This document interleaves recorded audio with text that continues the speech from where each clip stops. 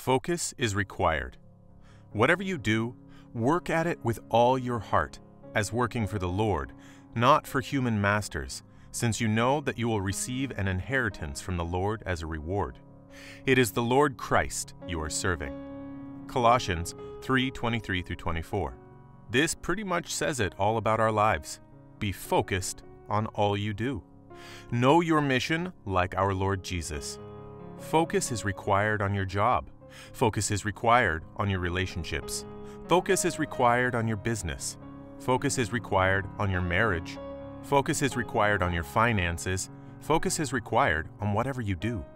If you hold yourself accountable to work in such a way that you are striving to please the Father, being diligent and disciplined to do your best, you will find yourself being empowered by the Spirit to live out what Oswald Chambers famously wrote as being my utmost for his highest. Paul knew that the people in Colossae were facing many religious and philosophical options, none of which were neutral, but practical day-to-day decisions which needed focus too. Notice Paul doesn't say, just add Jesus to what you already believe, or factor Jesus into your philosophy, or include Jesus in this or that ritual.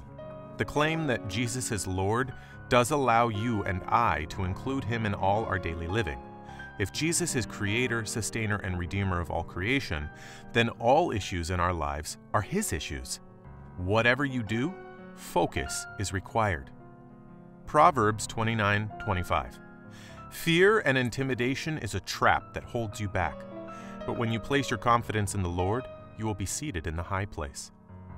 When our focus and confidence is in the Lord Jesus, we trust him for the success of your job, your relationships, your business, your marriage, your finances. Whatever you do, focus is required. Brothers and sisters, it isn't enough just to believe the right things. Right belief always produces right living.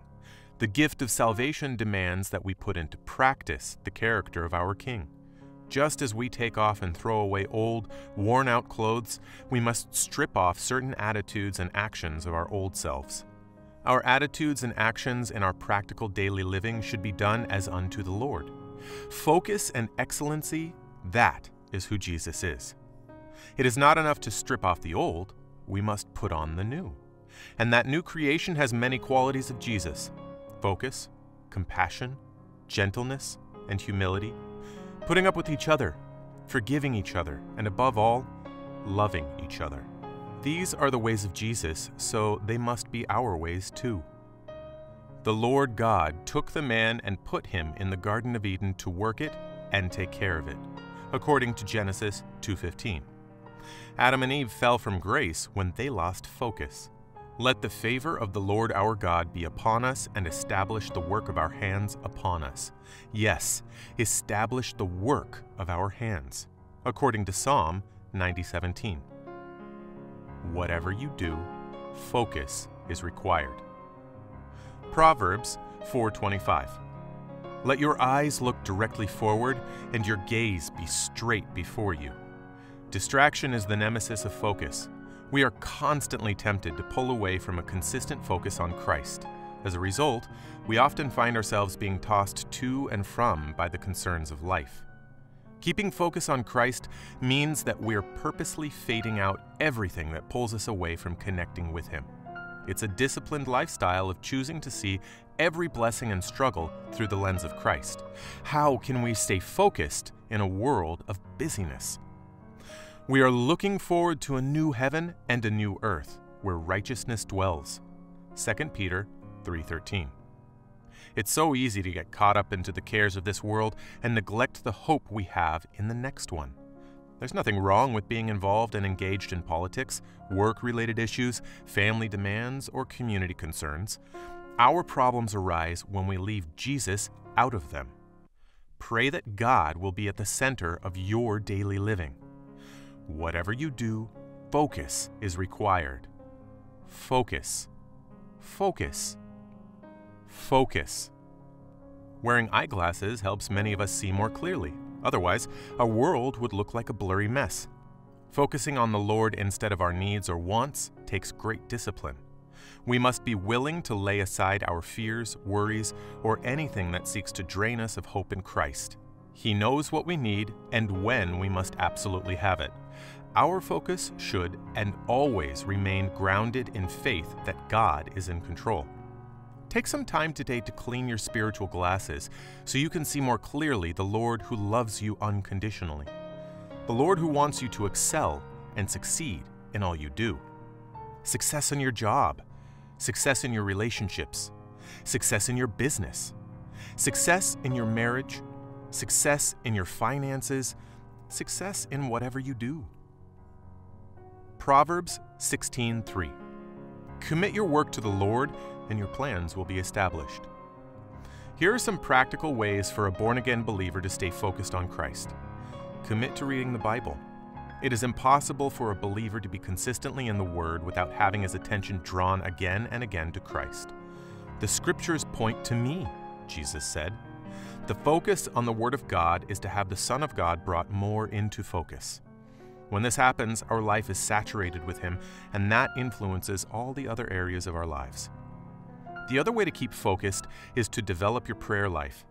If you want to know how to pray, read Jesus' instructions to His disciples in Luke 11:1-13. As you speak to the Lord throughout your day, you will naturally be more focused on Him. Little things, big things. We can come to the Lord with all of our cares. The command is to pray continually, according to 1 Thessalonians 5:17, to always be in an attitude and atmosphere of instant prayer, interceding for our jobs, businesses, and all things practical to our daily living. Trust the Lord as your only protector.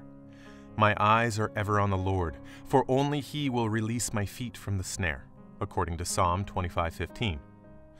Once we understand the spiritual dangers we face daily, we will focus more on Christ, our one and only Savior, who alone has the power of deliverance and success. If Jesus is Creator, Sustainer, and Redeemer of all creation, then all issues in our lives are His issues. Whatever you do, focus is required. Whatever you do, work at it with all your heart, as working for the Lord, not for human masters, since you know that you will receive an inheritance from the Lord as reward. It is the Lord Christ you are serving. Colossians 3:23-24. This pretty much says it all about our lives. Be focused on all you do. Know your mission like our Lord Jesus. Recognize your need and the Lord as the source of all good things. Behold, as the eyes of servants look to the hand of their master, as the eyes of a maidservant to the hand of her mistress, so our eyes look to the Lord our God, till He has mercy upon us, according to Psalm 123:2. The world offers various means of obtaining love, joy, and peace, but they are destined to disappoint. The believer understands that love, joy, and peace, and a myriad of other fine gifts are the direct result of his relationship with Christ, according to Galatians 5:22-23. God bless you.